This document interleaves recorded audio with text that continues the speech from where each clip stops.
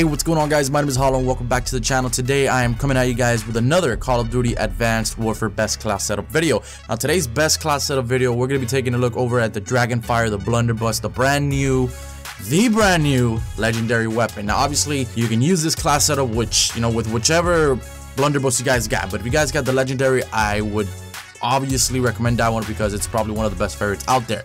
But anyways, we're gonna get into this class setup, and the special thing about this is that this class setup is gonna have two primary weapons, because the blunderbuss, you simply cannot run that weapon by itself. I mean, you can, but I really don't recommend it, simply because if you shoot, you miss, or you get a hit marker, you're gonna spend about 4 seconds to be exact reloading that weapon, and yeah, you're gonna die. So you're gonna need an additional weapon to kind of like balance that out and help you out there. But anyways, getting into this class setup here, we have the primary weapon, which is going to be either the blunderbuss or the STG44. It all depends. I put the STG44 because you're most likely, are going to encounter long distance situations, long distance fights in this game than you are, close quarter fights. So the primary, go ahead and put it as the STG44, and then you put a foregrip on that weapon, and that is all. Or you guys can put whichever attachment you guys like. It doesn't matter.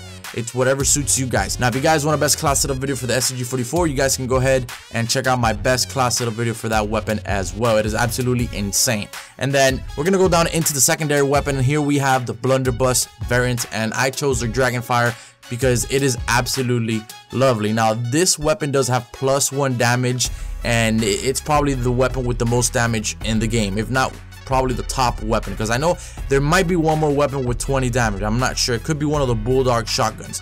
But anyways, as you guys can see, +1 damage leaves it at 20, and then -1 handling, but it has +1 mobility. So you have 17 mobility. The good thing about this weapon is that it has great damage and great mobility, which you'll be extremely quickly with. And the bad thing is that it has no range. Like, the range sucks.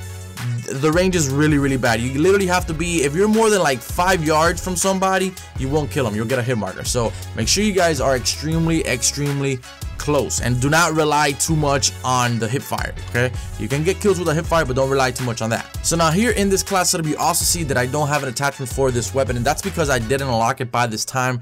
But obviously you're gonna want to go ahead and put on your advanced rifling, and then you're gonna have to probably just take out one of the perks or exo abilities or score streaks that I have in this class setup, because at the time of me recording this gameplay, I did not have advanced rifling to put on the weapon. So then here we have wild cards 1, 2, and 3, perk 1 greed for 2 perk 1s, perk 3 greed for 2 perk 3s, and overkill, so we can have 2 primary weapons. Again, guys, you're gonna need to have 2 primary weapons if you're gonna run with the blunderbuss. You're gonna need it. It's gonna help you out a lot. As you guys have seen these gameplays, I shoot. If I miss or get a kill, I swap right back until I get to a safe zone, and then I'll reload my blunderbuss, unless I know 100% sure that there's nobody around. And then we have perk 1, we have lightweight and low profile. Lightweight so we can move faster. You're gonna wanna need speed with the blunderbuss. Put on lightweight, you're gonna need it. It's recommended 100%. You're gonna move extremely fast, and you're gonna love it. That's one thing you're gonna love. You're gonna love the damage and the speed of this weapon.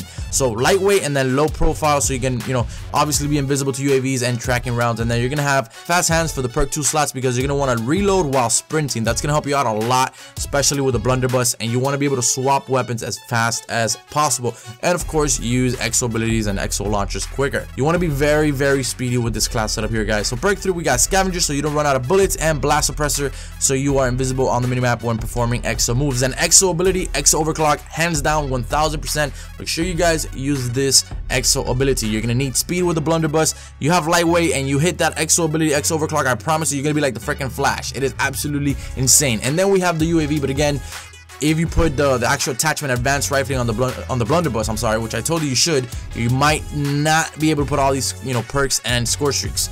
Just risk one of them. If I were to tell you which one to risk, I would just risk the UAV, especially if you're playing TDM. That's what I would do. Or just risk the scavenger. Who cares?